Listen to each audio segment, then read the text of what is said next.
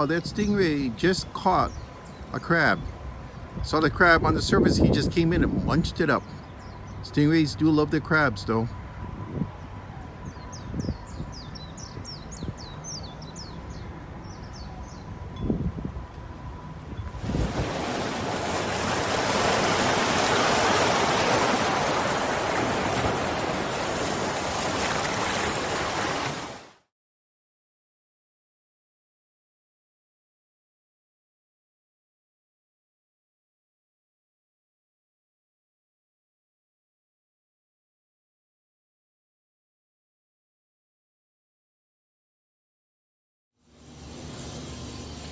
Hey guys, I'm on location.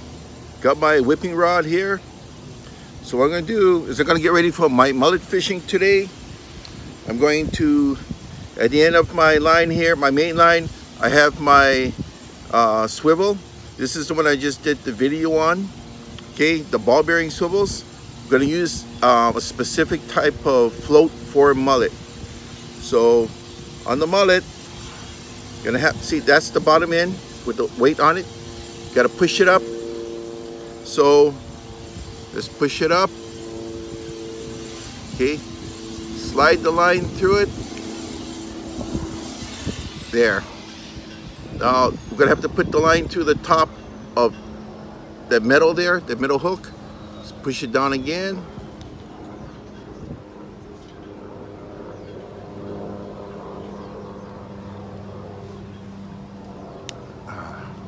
Almost had it. Hard to do this intricate work when you're trying to do it in front of a film unit. There, see that? That's it. That's how we get the float ready. Float's very important because it's going to show us is something nibbling, because mullets don't just come grab it and take off like most other fish. They nibble. They're like vacuum cleaners. If you watch a mullet feed, it's feeding on microscopic organisms.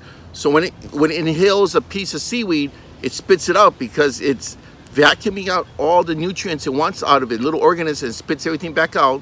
And it grazes on the surface sometimes, and sometimes mid-water, but mostly on the bottom. So we're gonna need that float, is because what's gonna happen is it's gonna nibble at the bait, and when you see the thing just going up and down like that, that's what you gotta look for, and then give it a little yank to set the hook.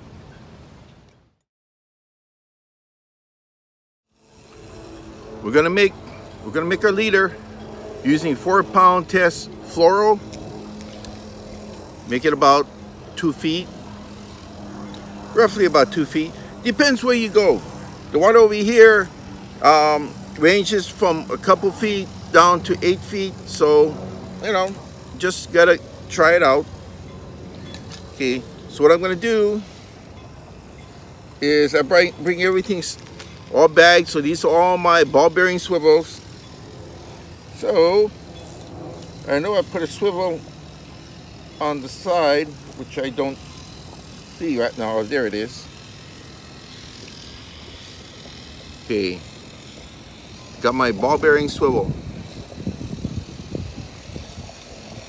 The line through it, come back around.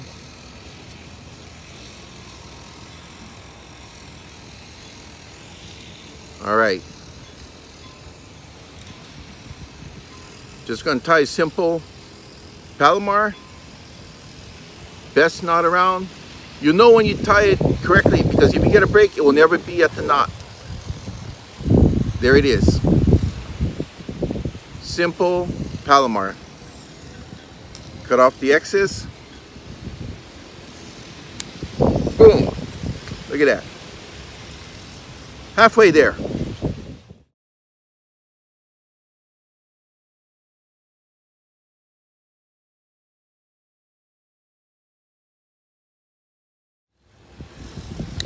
All right, now we're gonna get our hooks. Hooks are very small because they're just gonna inhale it in. These are AH, we call them Oz, AH-14s. The wire on the 14s is about twice as thick as the 15. So I prefer this one. It's like a miniature circle hook when you look at it, okay? So what we're gonna do, very hard to do this sometimes is to put it through the line through the hook side twice, like so. Not the easiest thing to do.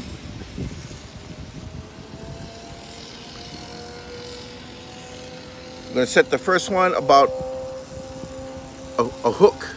I mean, about a foot under the float. See, there it is right there. So we're just gonna, like I said, going to make a very simple knot again. Boom, there it is. Very simple to do. So that's a swivel. Now we're going to do one at the end.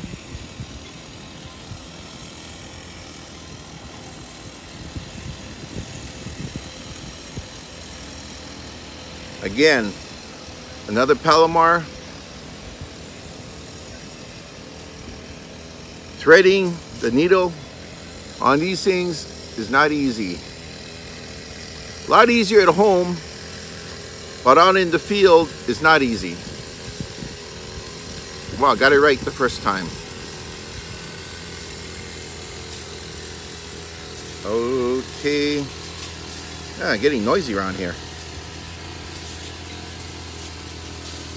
Okay, that's roughly 2 feet down. We're going to tie a simple Palomar again.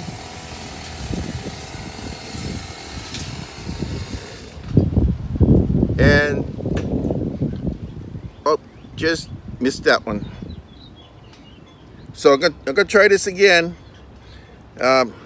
Didn't get it through the eye of the hook correctly. The line is very, very thin. So you got to be very careful on how to do this. So I'm going to put the line through the eye of the hook. Wow, this is a lot more difficult than I thought, especially with these prescription Polaroids on. Might have to take them off.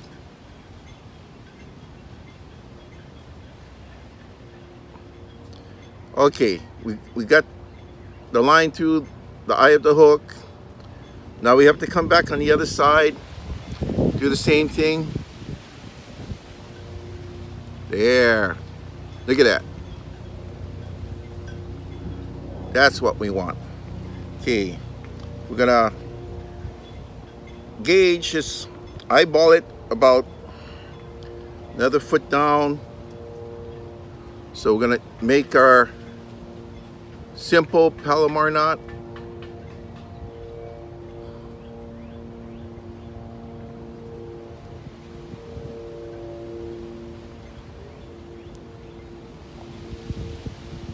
There it is.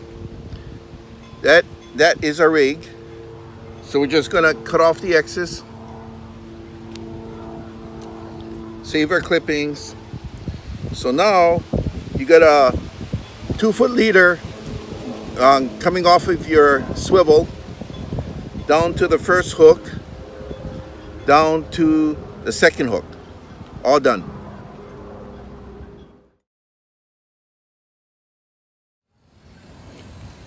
Okay, I'm getting everything ready before I hike into my spot.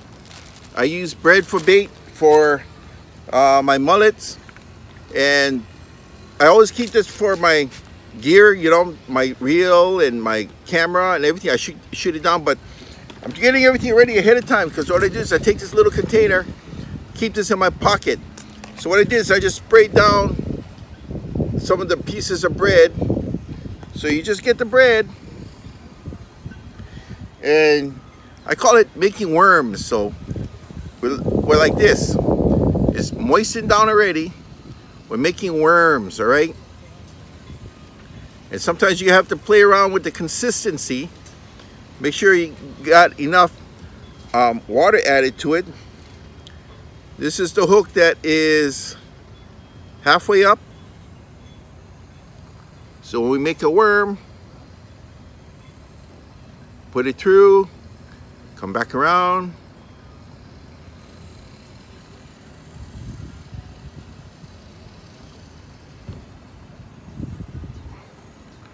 Just going to compact a little bit, well actually a lot better once it hits the water.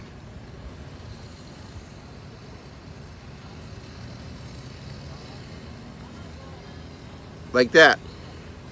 I mean, it's not rocket science, you just got to do the best you can, yep. That's why you have to bring my container of bread with me, because you're going to go through it a lot. Trust me.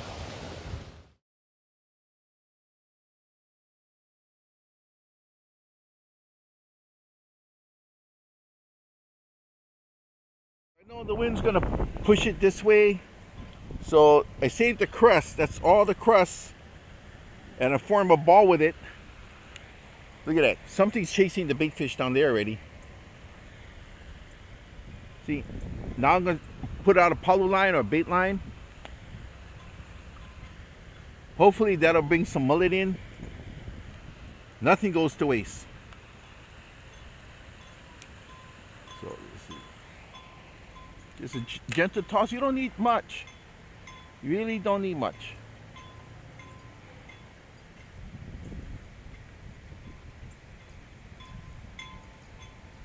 Fishing teaches you patience, and you gotta have patience for this.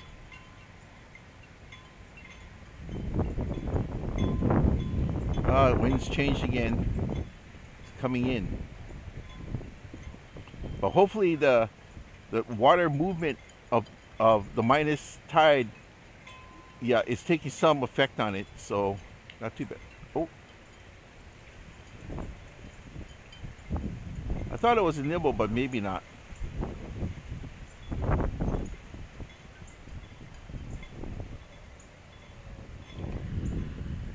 Okay.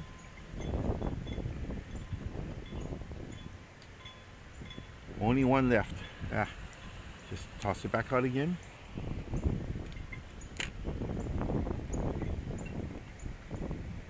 I guess that nibble was a nibble. Something must have nibbled it off.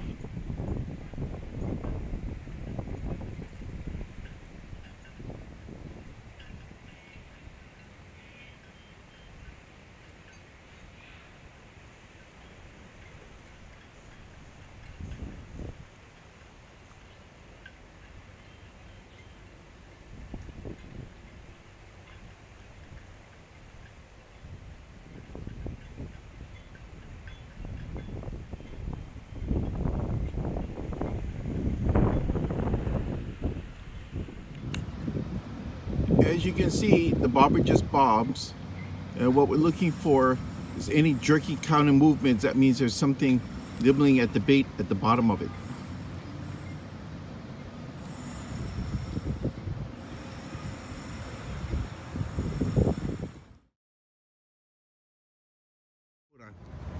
It wasn't on. Fuck. Okay. It's okay. Hey Rocky, good job with the lie. That's a leatherback scad. Good job. Thanks, man. Thanks. Yeah, hold it up a little more. There you go. Hey, good job, man. Hey, thanks, Chris.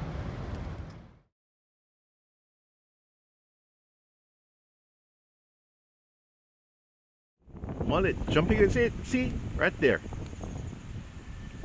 There he goes. It's still going.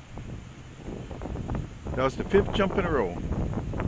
And he's swimming away from the float I just put next to him. He got startled when I threw it out there, and he's swimming away from it instead of to it. That's the way my day's been going so far. He was probably just on the surface when the floater touched down next to him and it spooked him. Boy.